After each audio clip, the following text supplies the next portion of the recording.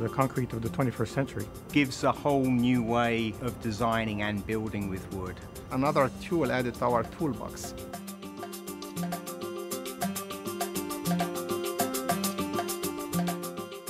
We can go as high as like 10 or 12 stories. Engineers are very comfortable in using it.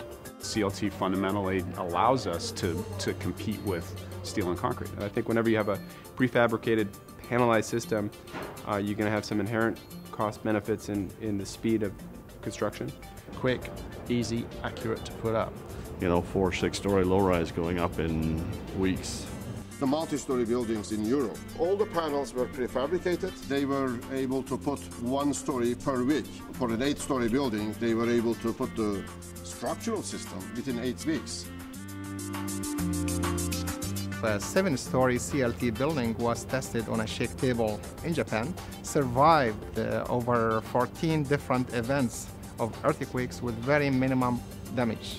The laminated or CLT is the equivalent of what's called heavy timber construction, so it has an inherent fire resistance rating. Take the finger jointed lamina, picked up, put in a tray, the glue goes over top of it, then the short ones at 90 degrees, long ones, short ones, you build up the panel that way. Into a press it goes, 40 feet long and 10 feet wide, and up to 12 inches thick. So it's suitable for floor plates, slabs, and things like that. There's a whole range of types of buildings now that used to traditionally be built in concrete and steel, but now will be able to be built in wood. The handbook that we published, it has 2 purposes. One is to facilitate the use of CLT under the alternative solutions had in the building codes. Basically, it is not in the building code, but each building code says if you have a system and if you have the credible information, the designer is allowed to use that information under alternative solutions. The United States will be meeting here shortly with the people that put on this conference to look at a handbook for United States standards. We need to fundamentally make this shift towards timber to address climate change. From a carbon point of view, it's almost a perfect product. Wood has this natural ability to adapt to make the comfort of the spaces that we build better. And that's a really unique property of wood. So CLT buildings have that natural property. What's interesting is that very high-end hotels in Central Europe, as an example, have moved towards all wood structures for that reason.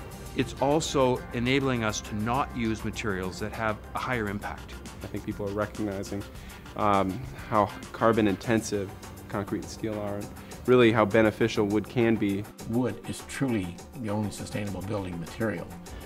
But also now it's looking at what's the cost of operating that building during its life cycle.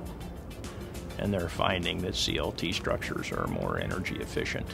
All people in the world really relate to it in a different way than steel and concrete. And just on aesthetics, that creates a huge opportunity for CLT. There's something about CLT that I think captures people's imagination.